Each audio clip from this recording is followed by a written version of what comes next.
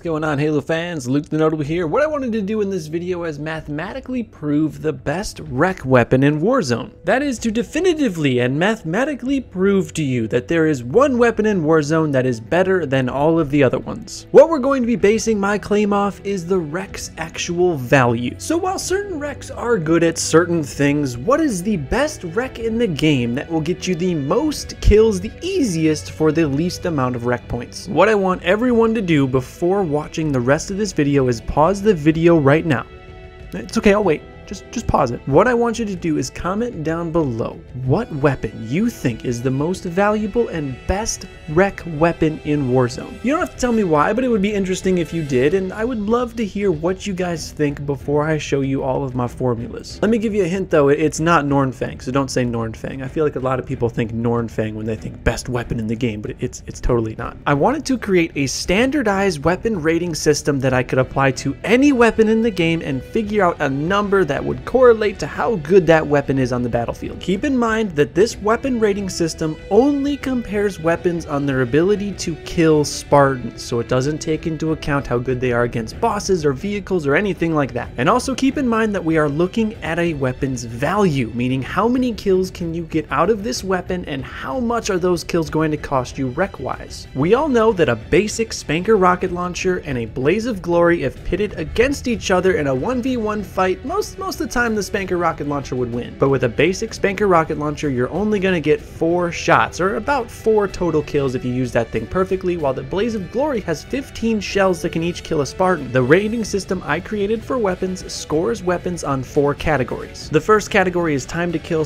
/ ease of kill, so how fast does this weapon actually kill a Spartan and how easy is it for that kill to actually take place. So the regular rocket launcher that I was talking about earlier would score high in this category because not only does a rocket launcher kill very quickly, but it's pretty easy to use. The second category is range, and this category just means how far away can the enemy player be for you to easily kill them. So while technically a rocket launcher has a pretty long range, if someone's far away from you, you're probably not going to kill that player. The third criteria is multi-kills, or how easy it would be for you to dispatch enemies that were coming up to you in a group. It's one thing to have a weapon that's good at killing just one Spartan, but if multiple Spartans attack you, how easy is it for you to walk away alive? And then the last criteria in this rating system is survival. Does this weapon give you any sort of advantage to survival, meaning increasing your shields, making you invisible, or a speed boost? Of course, if a weapon increases your shields or gives you invisibility, then it has better value because it allows you to stay alive longer. What's the point of wrecking something that is incredibly powerful if you just get sniped from a mile away? Each of these values is given a number from 1 to 25%, and then they are all added together. That number is then multiplied with the number of kills that you could get if you use that weapon perfectly. Then that new number that you just got is divided by your weapon's rec level. This number is a weapon's value rating, and this is what I compared to other weapons in the game. Now let's use this system to calculate the value rating for Ad Victorium. Ad Victorium is a rocket launcher that allows you to shoot multiple rockets at a single time. Ad Victorium is a rec level 5, and it has 6 rockets, which means that you can get 6 total kills if you used it perfectly. For time to kill / ease of kill, I gave it a perfect 25% because it's a rocket launcher and very easy to use. For range, I gave it 15% because while it does have a little bit longer range than most rocket launchers, it's not like a sniper rifle. For multi-kills, I gave it 12%, or half of the total points that it could get, because yes, while if multiple people come up to you, you can dispatch them, but you only get 2 rockets before you have to reload. And for survival, it doesn't do anything to increase your shields or anything like that, so it got a 0. That brings its total kill factor out to 52%, making its true kill factor 3.12 and its value rating 0.624. If you're confused, all of this information can be found in a spreadsheet that I have created for all of the weapons in the game. You can find a link to that in the video description below so you can look up any weapon. Also, you can of course take this spreadsheet and move all the values around if you don't agree with the values that I associated with each individual rec and get new value ratings which apply directly to you. Most people think Ad Victorium is a pretty good rec by most standards. However, using my calculations and its value factor, it's actually 70th out of all 85 wrecks in the game. It's a pretty powerful wreck, yeah, but if you think about it, you're paying 5 wreck points for only 6 shots. That means at its best, you're only gonna get 6 kills unless people are pretty close to each other. Now let's look at a surprisingly high wreck. Ranked 14 out of 85 on my value rating spreadsheet, the Barbed Lance actually is pretty dang good. The Barbed Lance is a level 4 wreck that has 21 total kills if you use it perfectly. Scores a 10% on time to kill and ease of kill, because actually getting 21 perfect kills with a Barbed Lance would mean you would have to perfect everybody, which is just not gonna happen. But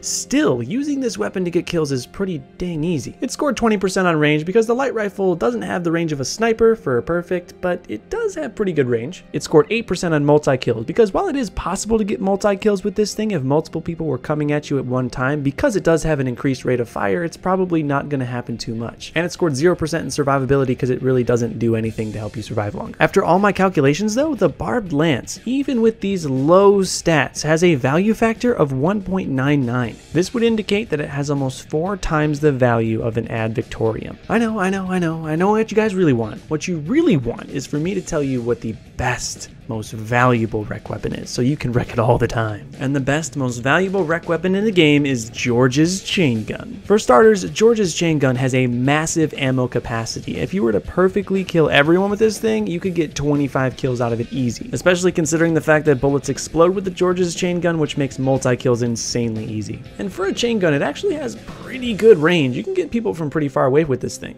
And of course, one of the best parts about the George's Chain Gun is it gives you upgraded shields and a damage boost, which just makes you so much harder to kill. I didn't give it a perfect score for survival though, because it does inhibit your speed a little bit. On my value factor scale, the George's Chain Gun got a rating of 3.2, which just crushes most of the weapons in the game. To put it in perspective, the Nornfang, which I'm pretty sure most of you guys love with all of your heart, only got a value rating of 1.71, which is respectable for sure, but about half as valuable as the George's Chain Gun. So next time you wreck that George's Chain Gun, you can take pride in knowing that not only are you killing tons of enemies, but you're saving a lot of wrecks in the process. Some people might say this ranking system for weapons doesn't hold much weight. I'm comparing apples to oranges. I'm comparing sniper rifles to rocket launchers. However, if you're going to rank weapons, which we all do, we all have our favorite weapons, I think this is the best, most accurate way to rank them. I spent a lot of time on this, and I hope you find it as interesting and useful as I do. I plan on making a ton of videos using this chart and comparing different things and kind of showing how to use the most valuable wrecks in the game to kind of give you a good understanding of how these wrecks work and how you can up your game by using them. So make sure to subscribe for that, because I'm definitely going to do a lot of tips videos for you Warzone guys out there. If you want to see the entire list, please go down to the link in the description. You can click a link down there that will bring you to this spreadsheet so you can see exactly where your favorite guns in the game rank. I want to thank you all for watching. Please stay notable, and I'll see you in the next video.